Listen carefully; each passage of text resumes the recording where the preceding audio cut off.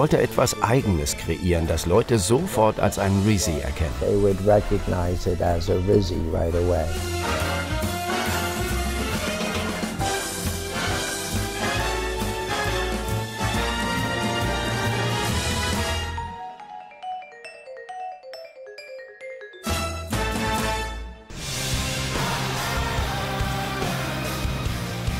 Auch in der VIP-Lounge im Frankfurter Flughafen spielt James Rizzi eine Rolle. Und zu diesem Motiv habe ich eine ganz besonders persönliche Beziehung.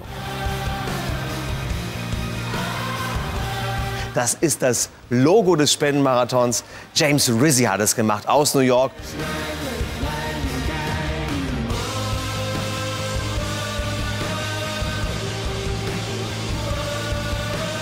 Leider kann ich das Bild nicht mitnehmen, aber vielleicht etwas anderes von James Rizzi nach New York.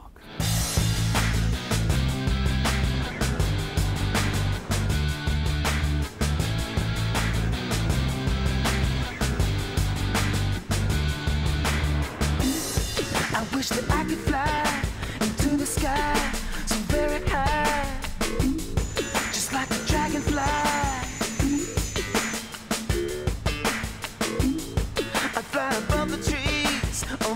Rizzi war ein begeisterter Radfahrer in New York und genau dahin bringen wir jetzt das Fahrrad von James Rizzi zurück.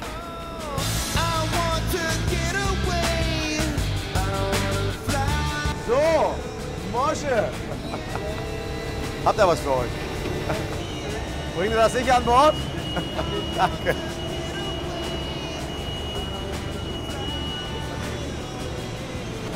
Wir sehen uns in New York.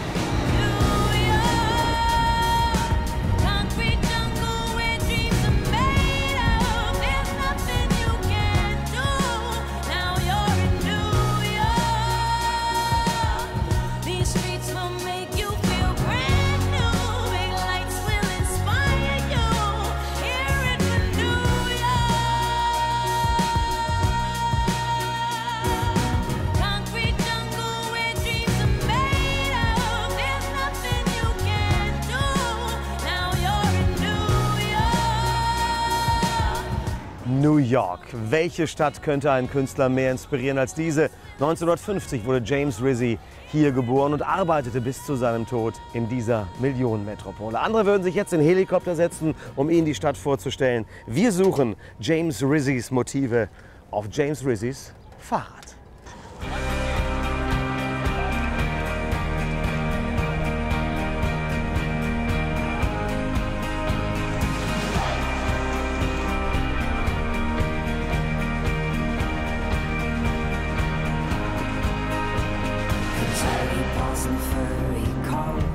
Die Brooklyn Bridge ist eines der beliebtesten Motive von James Rizzi. Sie steht für den Brückenschlag seiner Kindheit in Brooklyn und seiner großen Karriere in Manhattan.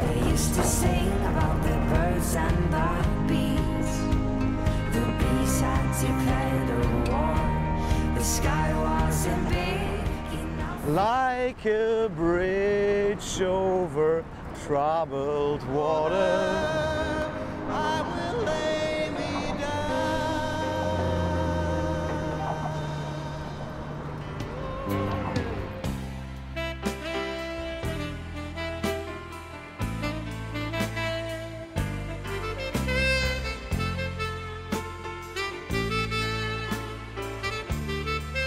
Ich engagierte mich in vielen Demonstrationen, insbesondere in Anti-Vietnam-Protesten und wurde ein richtiger Hippie. I was becoming a hippie.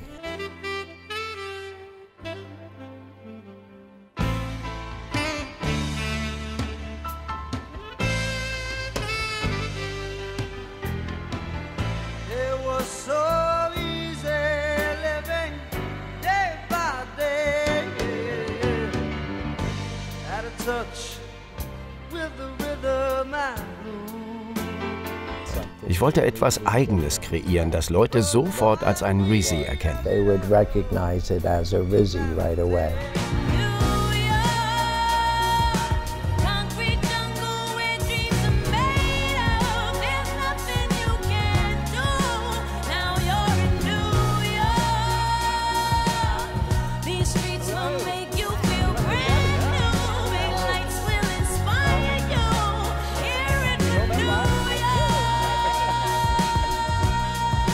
This is the bike that Jimmy rode all around.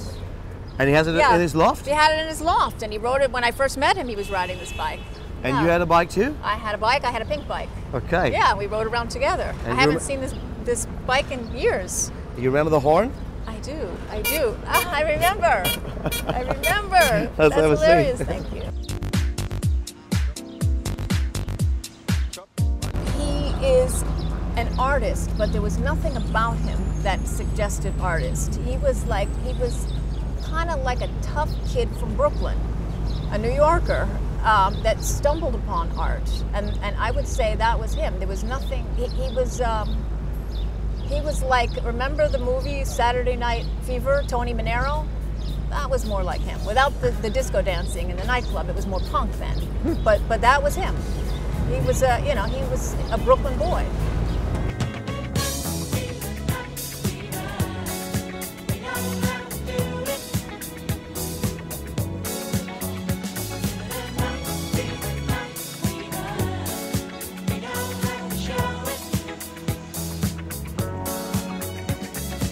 Ray's Pizza is right around the corner. Jimmy would always go there and get a slice or two. He loved cupcakes. On Prince Street, a cupcake shop opened up, and Dean and DeLuca is right around the corner. And he would go to Dean and DeLuca all the time. Jimmy spent a lot of money there over the years.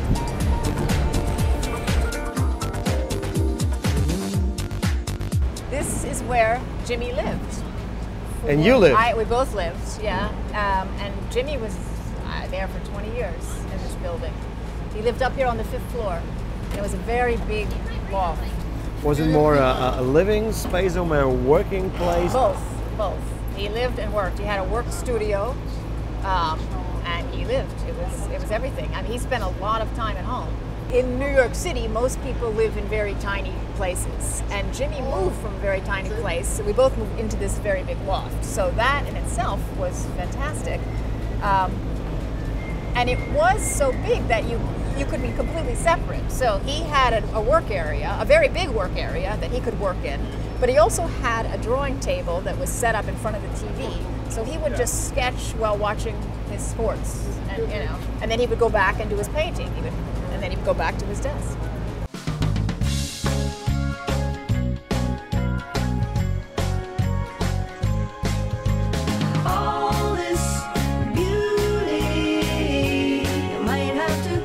So if you're looking for a sign of James Rizzi, here's one in cement. What is that? Well, it looks like he drew a lot of couples kissing, a lot of lovers. Is this Gabby? Is this you? I don't remember. There were many Gabbies, so I don't know. It could be, it could not be. What was his relationship to the establishment? He stayed in his world. He was in his world. He was like an outsider artist. And he would do his drawing. He was not interested in what was going on. He was interested in his world, which was drawing what you don't even know what he was going to draw. He would just sit down and draw, and he was interested in sports, he was interested in music, and he was interested in his friends.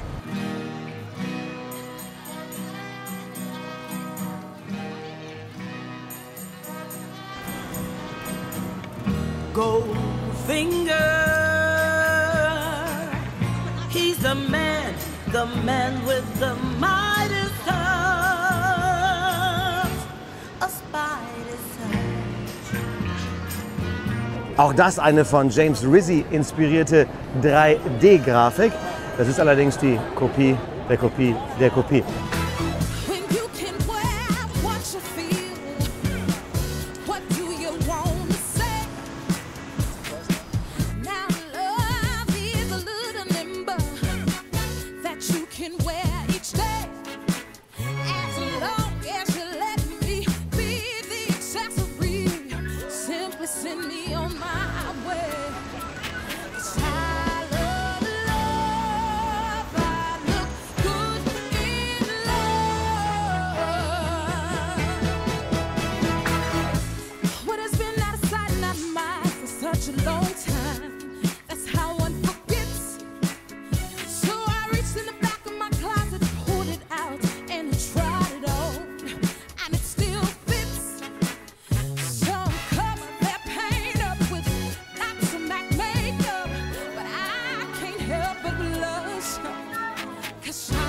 Hier auf den Stufen des Metropolitan Museum of Art hat James Rizzi versucht, seine Kunst zu verkaufen.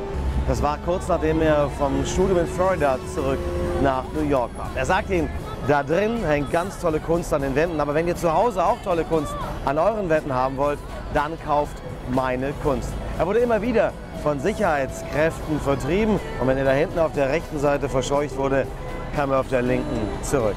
Sein großer Traum war, einmal selbst in diesem Museum zu hängen, doch dieser Traum ging nie in Erfüllung.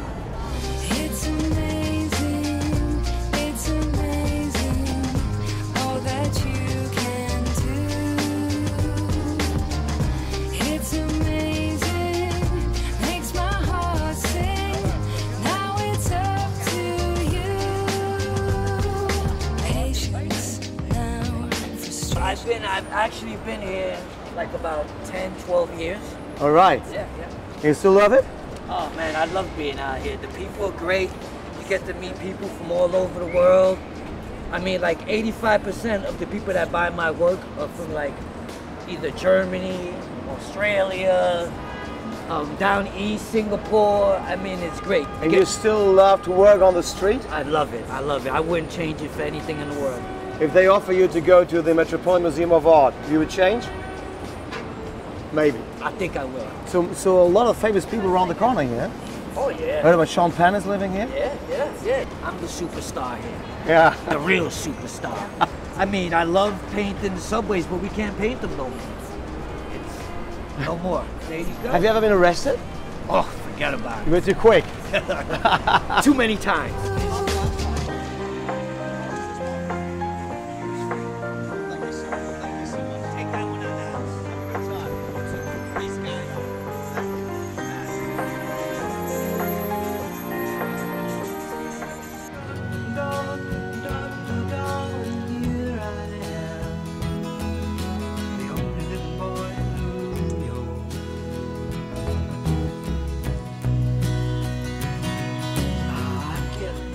I need, don't know where to report.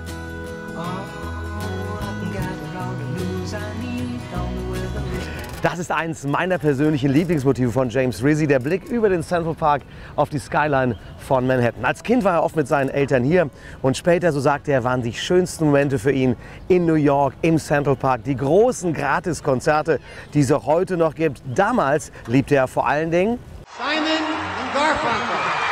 Here's to you, Mrs. Robinson. Jesus loves you more than you will know.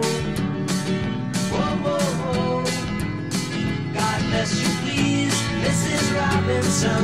Heaven holds a place for those who pray. Hey, hey, hey. Hey, hey, hey. Für James Rizzi eine heiße Inspiration waren die Hotdog-Stände in der ganzen Stadt, natürlich auch hier im Central Park. We like to help you learn to help yourself. Look around you, all you see are sympathetic eyes.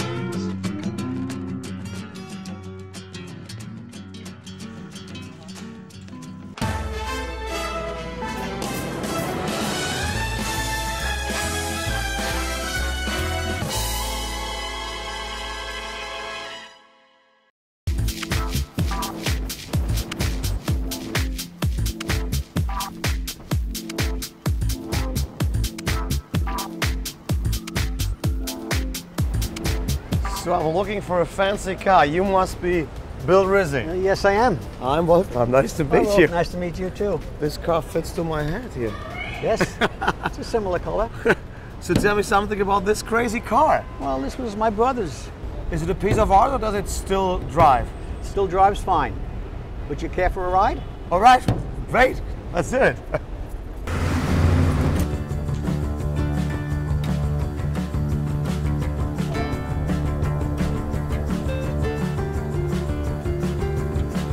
I think he was very confident too that he would be successful, but my parents had second thoughts because at that time nobody really believed that you could make a good living as an artist.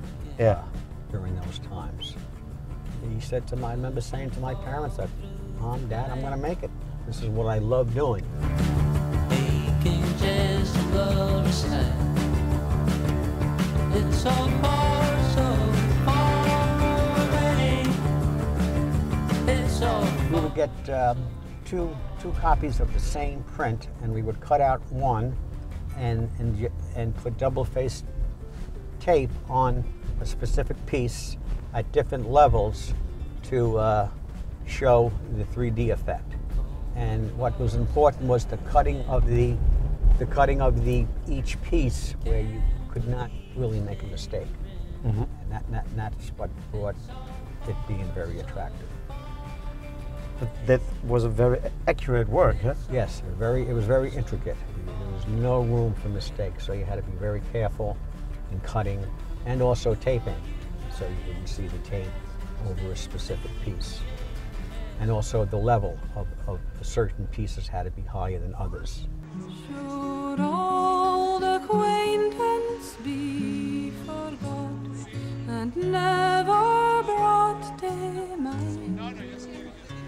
Should old acquaintance be forgot for old lang syne?